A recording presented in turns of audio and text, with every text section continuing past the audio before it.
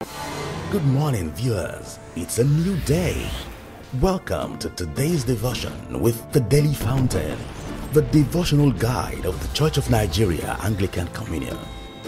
Invite your family and friends. Get your Bible and your Daily Fountain manual while our devotional leader takes us on today's devotion. Good morning, beloved in Christ. This is the day the Lord has made. We will rejoice and be glad in Him. Today, Sunday, 12th of March, 2023, the third Sunday in Lent. Our meditation on Daily Fountain is taken from the book of Luke, chapter 9, from verse 18 to 27. Luke, chapter 9, 18 to 27. Our topic for meditation today is following after Jesus. Following after Jesus. Read with me. Luke 9, 18 to 27. And it came to pass, as he was alone praying, his disciples were with him, and he asked them, saying, Whom say the people that I am? They answering said, John the Baptist, but some say Elias. Others say, that one of the old prophets is risen again. He said unto them, But whom say ye that I am? Peter answering said, The Christ of God. And he straitly charged them and commanded them to tell no man that thing, saying, The Son of Man must suffer many things, and be rejected of the elders, and the chief priests, and scribes, and be slain, and be raised the third day. And he said to them all, If any man will come after him, let him deny himself, and take up his cross daily, and follow me. For whosoever will save his life shall lose it, but whosoever will lose his life for my sake, the same shall save it. For what is a man advantage if he gain the whole world, and lose himself, or be cast away? For whosoever shall be ashamed of me and of my words, of him shall the Son of Man be ashamed when he shall come in his own glory, and in his Father's, and of the holy angel. But I tell you of a truth, there be some standing here which shall not taste of death till they see the kingdom of God. This is the word of the Lord. Thanks be to God. Let us pray. Our Father and our God, we want to thank you for today. Thank you for this beautiful day you have given unto us. We rejoice and we celebrate your faithfulness. Even as we go into the world of life, we pray that the Holy Spirit will minister to our heart. The word of God will do us wonders in the name of Jesus. Thank you, mighty Father, because the light of your word will shine upon our heart. In Jesus' mighty name we pray. Amen. From the scripture reading, we saw from verse 18 that Jesus went alone praying, and he asked the disciples, Who do people say I am? Then they said, Jesus asked them, they said, You are John the Baptist. Some said you are the old prophet. Then Jesus asked them again. He said, Who do you think I am? Who do you say I am? Personally, what is the revelation of myself in your life? Who do you say I am? Peter answered, he said, Christ of God. The question to us this morning is, who is Jesus unto us? Who is Jesus to you? Do you know him as your personal Lord and Savior? Has Jesus been revealed unto you as the Messiah, as your Savior, and the Savior of the world? Who is Jesus unto us? Jesus was asking them that, who do you think I am to you?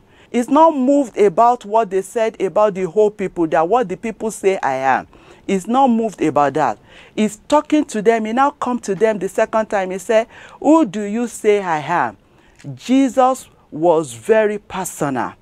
I don't want us to be lost in the crowd. The race that we are running is a personal race. Today is the day of salvation. If you can come to the feet of the Lord, we come to the cross. The Bible says, anyone that come to him, in no wise he will not cast away. Who is Jesus unto you? Have you accepted Jesus as your Lord and personal Savior?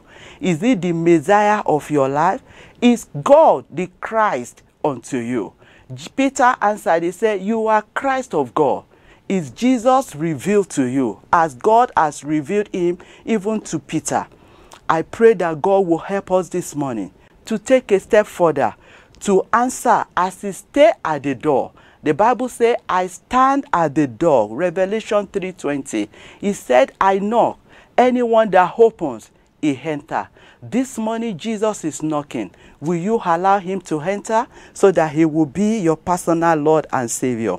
If you want to give your life to Jesus, I invite you to pray with me.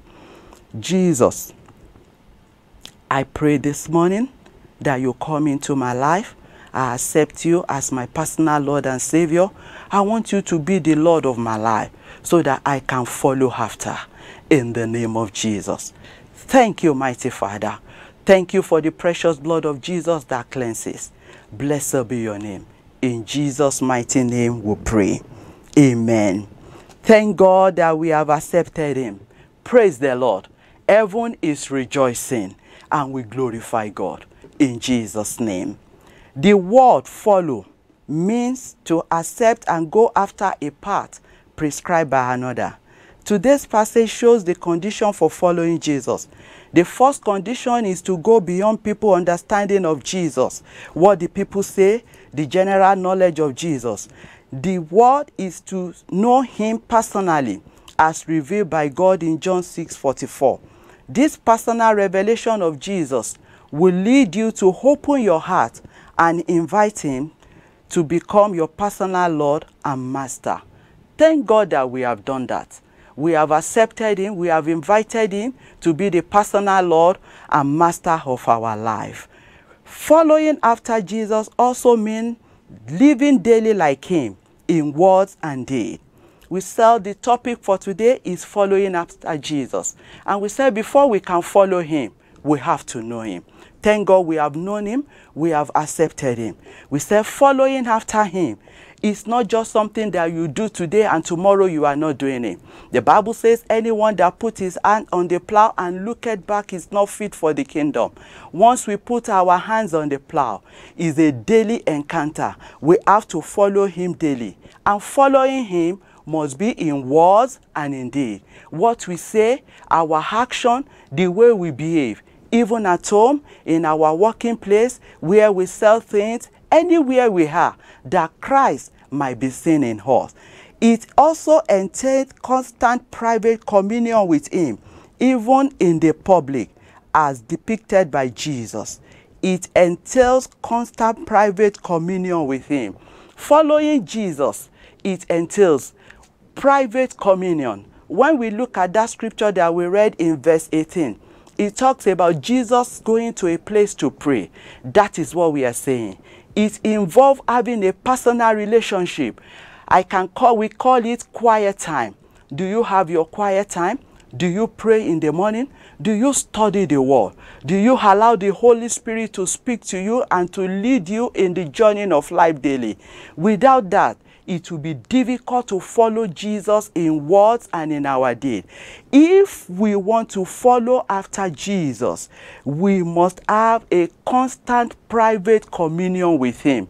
That makes the journey of following him to be very easy. When we do that, we draw strength from him daily and we receive grace to move on our daily activity. I pray that God will help us in Jesus' name. It also entails self-denial and decision to take up your cross daily. Following Jesus is not that I know him yesterday and the knowledge of yesterday is what will take me tomorrow. No, it's a daily walk. We must daily follow after him. This can be summed up as cleaving and conforming wholly to his lifestyle, even to the point of sacrificing your will, your possession, our time, our interest, even our life for him. If we want to follow after Jesus, we must be ready to give all. Everything that we have, our time, our interest, our possession, everything is to be given to him. He is to be Lord over it. He is to be in control of it. You may never experience the in-depth power of God until you have decided to live a life of self-denial for Christ. This means that the word of God becomes the final authority in all facets of our life, even if it is not convenient. Whether it is convenient, Bible says in tribulation, in trouble, anywhere I will follow Jesus. Even if it is not convenient, seemingly unprofitable, contrary to our feeling, to our culture, to education, to our will, to the popular opinion experience. This requires being helped by the grace of God. I want to say this, that even as we have said that following Jesus involves denial, is a sacrificial life. We have to give up so many things. Some of us, we have to go to places to sacrifice for Jesus. If we look at the life of Mary Magdalene as mother, they were people that were able to minister to Jesus even with their substances, with their possession, with their time. They waited on him, they followed him. They were not following from afar. They were following him closely, denying themselves of things. I pray that God will help us. But in following Jesus, I want to say that it takes the grace of God. We cannot do it of our strength. Bible says, by strength shall no man prevail. But thank God for Jesus that has come and told us that my grace is sufficient for you. I just want us to come this morning and receive grace. The grace to follow is available. He said, my grace is sufficient for you. Following Jesus requires being held by the grace of God. To follow Jesus entails a cost, but will launch you into the real power and glory of God. Following Jesus requires a cost. It requires us to do something, to take some steps. But I know that with the grace of God released over our life, we will be able to follow him. No matter the situation, no matter the culture, no matter our education, no matter our possession, the Bible says, what shall be the gain if we gain the whole world and lose our soul? With what will we make an exchange of faith? I pray that God will help us. He will grant us much grace to follow him, even as we make up our mind to follow Jesus. His grace is sufficient for us. His grace is sufficient for us. Will you follow him? My brothers, my beloved in Christ, will you follow Jesus? Since the grace is available, since the grace of God is sufficient, since the Holy Spirit is there to lead us to follow him, will you follow him? I invite us to come. Let's receive grace. The Bible says we should come boldly to the throne of grace and let us obtain mercy in time of need. We need the grace of God in a time like this to follow him. Let's ask of him the grace to follow him. And I know that God will grant it unto us in Jesus' name. The Bible says anyone that call upon him, in no way will he cast away. When we call upon the Lord, he will always answer us. Shall we pray? Heavenly Father, we pray that you will reveal Jesus to us and in us and give us the grace to follow duly. We pray that you will help us in our thoughts, in our words, in our deed, to live a life of Jesus and to follow you. In Jesus' mighty name we pray. Amen. We thank you for fellowshipping with us today. We invite you to join us tomorrow morning, same time, same station, for another special edition of the Daily Fountain. Also, subscribe to our YouTube channel at youtube.com/ACNNTV. Visit our website www.acnntv.com.